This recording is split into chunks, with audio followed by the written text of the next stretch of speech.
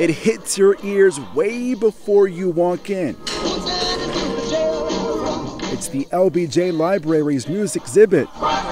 Music America, iconic objects from America's music history. I had to come really witness this. Grammy-nominated musician Ruthie Foster came to take it all in. That's unique about Texas is we're exposed to so many different types of music here. This particular exhibition says a lot about that too, which I really appreciate. Whatever music you like, it's all covered here. From Janis Joplin's letters and lyrics, Whitney Houston's costumes, Taylor Swift's contra guitar, and even Frank Sinatra's ukulele. And we have the ukulele that he used to serenade his wife-to-be when he wanted to be Bing Crosby. It's never before been on display.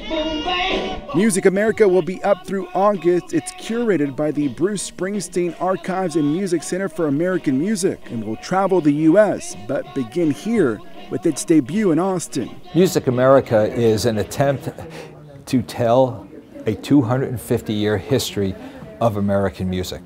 That's a daunting task. Austin's very own Stevie Ray Vaughan has a spot in this collection. Got the mailbox letters on there. It's overwhelming to be in here with the musical history. I hope that it makes them proud of America, and this is a lot of the good things that came from America, the pop culture. John Carlos Estrada, CBS Austin News. Thank you for watching. Please hit the subscribe button and get the latest news by downloading the CBS Austin News app.